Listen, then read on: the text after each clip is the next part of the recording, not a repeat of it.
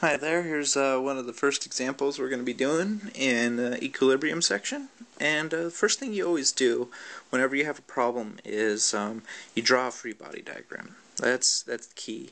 So I'm going to do that right now. I'm going to draw this beam, and then I'm going to make sure that I have all the details that I want. Now I know that this is going to be a pin. This is actually a pin joint, so I could put a, oh, I will. I'll do it right now. Here, it will go up here, just to show us.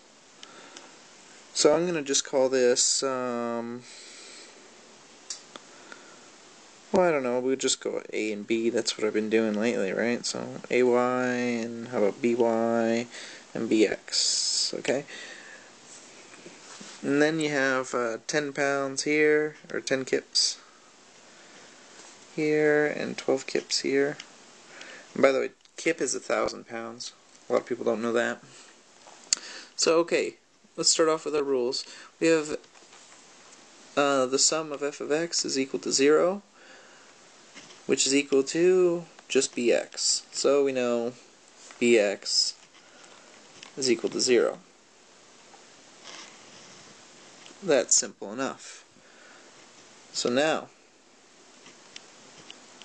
sum of f of y, you're going to have ay plus by minus 10 minus 12 equals 0.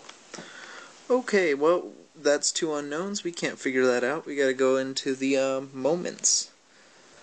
So all you do is you sit there and you go, okay, well, pick one. You could either do the moment at B or the moment at A, but you want to do one of them so that you cancel out one of those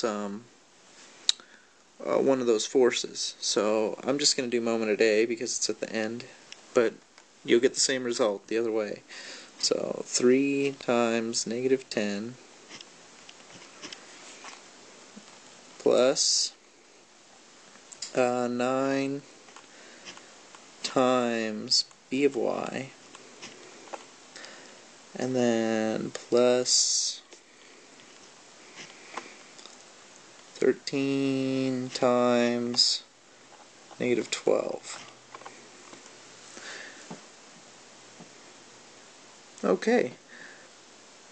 So, this all will equal 0, right? To get our moment or whatnot.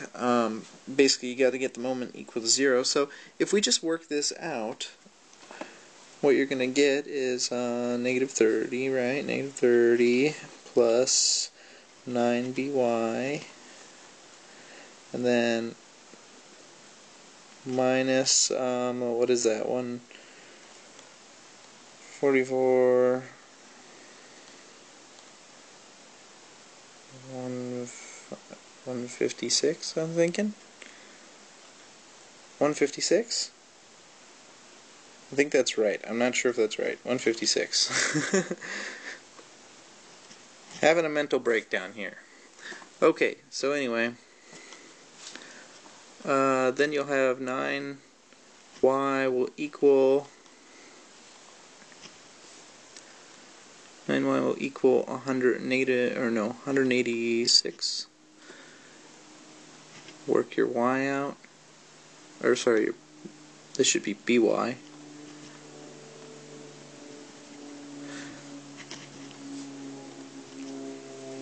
And your by will equal 186 divided by 9, which will be 20.667 kips, something like that. Okay, well, that means it's carrying a lot of the weight. But we got to figure out what the reaction at A is. So what we do is we just bring it back to the summation function, right? Sum of y is equal to 0 is equal to ay plus, here's b of y, 20.667, minus 10 minus 12 equals 0. And if you work out the arithmetic there, you'll find that your AY will equal 1.33 kips.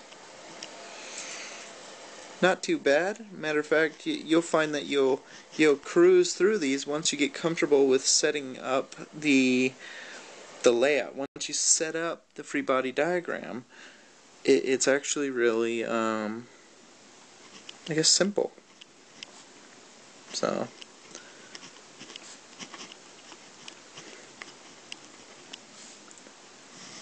just get comfortable with free body diagrams because you're going to be doing them for a long while. I'll see you guys in the next video.